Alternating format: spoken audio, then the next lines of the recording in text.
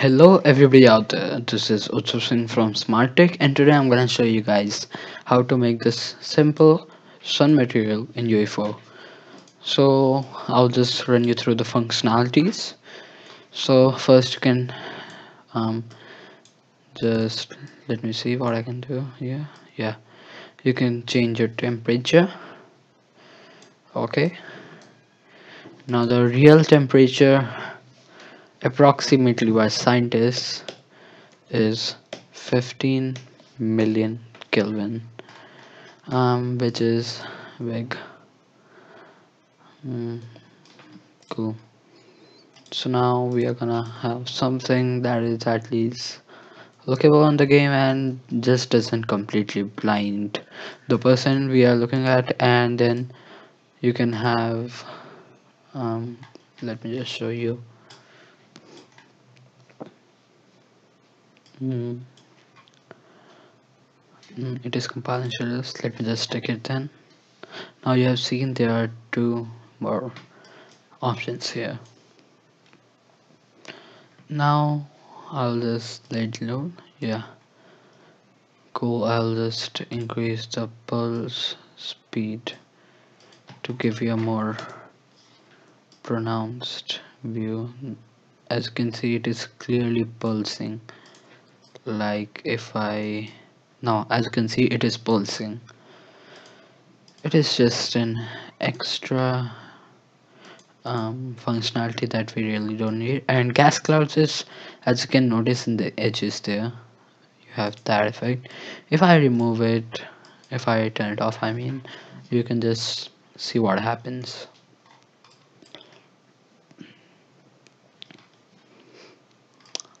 Now you can see there that edging effect has been removed. Now you can change, increase that and stuff like that. So cool, let's get started. I will be recreating this material right here. I'll just go ahead, create a new material. I'm gonna name it tutorial or tutor, whatever. Now for the first note I'm gonna use is black body. It gives you the main temperature stuff. um, I'm gonna do pretty straightforward, and I'm gonna plug this into the base color and emissive color. Make sure it is sent to opaque and surface, right? So this gives you an, let me just say, um, physically correct material. So for the temp, I'm just gonna hold S and left click to create a scalar parameter, and I'm gonna name it temperature.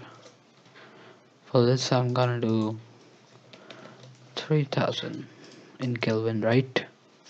Okay, so first you will notice something. It is going to be completely black because we have to first run it through oh, it is gonna have some color due to the emission, but as you can see here, it has this colorized value. What I can do is search for multiply, and out of it I can just hold T, left click, and well, put this in here. Search for fire. It is in the starter content. Make sure you have added that, and we'll put this in the base color and emissive color. Now you have your very basic material ready. Now what I want to add is that pulsing functionality first. I'm gonna do it stepwise. Now as you can see, you have that here. Actually you wanna do 30,000, my bad. Now for the emissive color, just right click and get time. Time gives you the time, let's just say, like it could be in milliseconds, nanoseconds, really don't know. um, like if your programmer, just consider this delta time. I'm just gonna multiply it by another parameter to control its speed, and I'm gonna name it pulse speed. Simple. Zero point 0.2 default value. And then I want to create a waveform. so that it goes from a particular value to another particular value. So this sign converts it into a waveform. Sine node converts it into a waveform from the value of -1 to 1. So it is going to pulse. You can't really see that because I have to multiply this later on. But first thing you're gonna have to do is, I don't want it to completely go away so that it goes completely black. So I'm gonna add a constant value to it, and for that constant value I'm just gonna add a scalar parameter, name it pulse intensity. Simple, right? And 2. So what it is going to say is add 2 minus 1, add 2.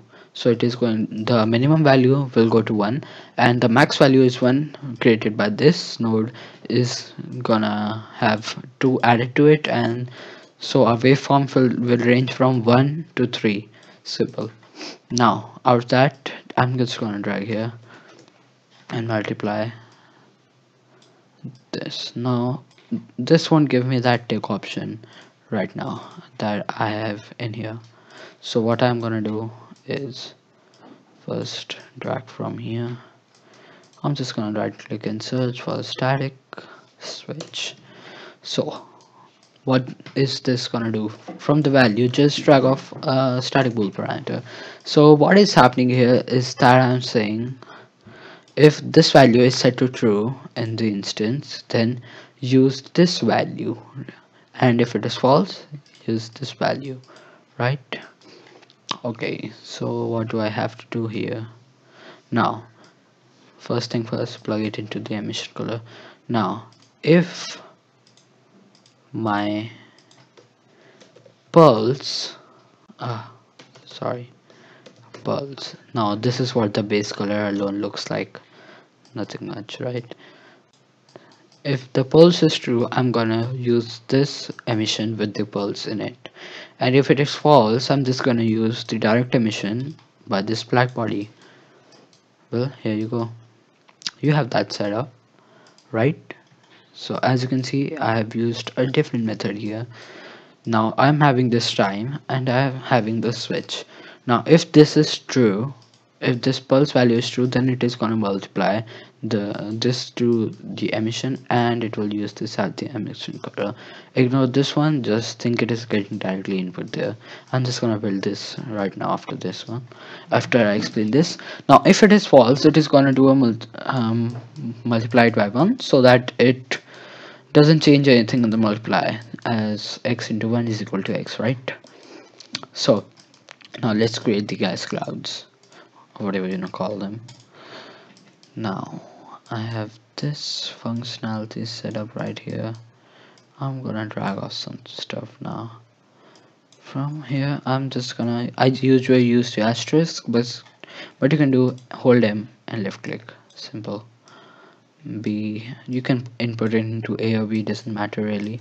I'm just gonna press Ctrl W and duplicate and put this here, and we'll plug this in here. So now first thing first, I'm gonna hold T and search for vessels. I'm just gonna use one of them. It is being repeated because, well, it is a very huge project. All my testing stuff is done here. Cool. So what do I want to do out of this now? This is an RGB image and every image has 3 channels: red, green, blue and alpha, if you may. That is not important right now, so I'm not gonna cover that. So red, all these 4 values are in grayscale, right? So in grayscale that means in black and white, so I'm just going to use that to my advantage as a mask. Now I'm gonna drag off from here and I'm gonna say, what do I want to do? I wanna multiply. No, first I want a static switch. Now if this is true, then use that value, I mean this value. I just hold control to, you know, place all these connections elsewhere, and just hold 1 to get this constant value and 1, right? And put this into false, so it doesn't change anything if my gas clouds are not there.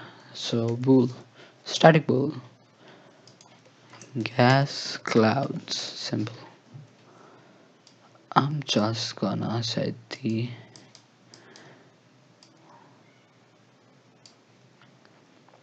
this to true.